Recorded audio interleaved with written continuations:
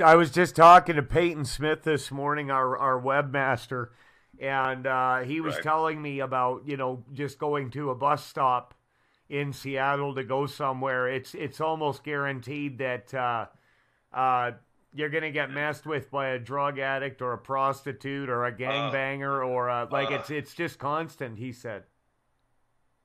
and beyond, and what you'll never see in the news, Peyton's 100% right. I hear the city of Tacoma, which is just a sister city 20 miles south, is a war zone now. Carjackings, murders. You literally can't go out on the street. It's like 1960s, 70s New York City, but worse. And I verified it. Boots on the ground. I have a lot of That's connections in Tacoma, Washington Washington. State. Tacoma is a war zone, and it's just south of Seattle. And Tacoma was a wonderful. There were two military bases there: the Air Force Base, McCord, and Lewis Army Base.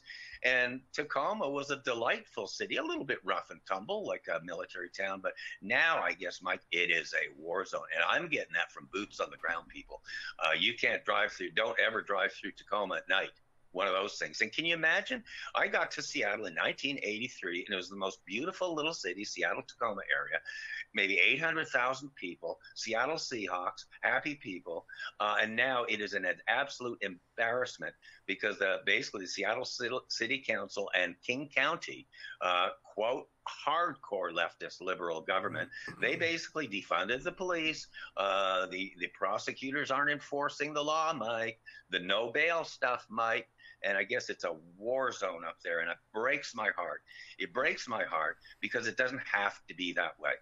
And around the country, Americans now who are looking for freedom and looking just ready to vote in the next few elections, uh, we know we can be better. We know we're better than this. We don't have to accept what's happening in our cities. We don't have to accept what's happening at our border. We don't have to accept anything the president's doing on his own or that the PM is doing on his own. The people really do have much more power than perhaps they even remember they do. And down in the United States, you're going to see this phenomenon happening, Mike. The red wave is not an illusion. It is going to happen all the way through 2024, Mike. Greg, we got to go to a commercial break. Let's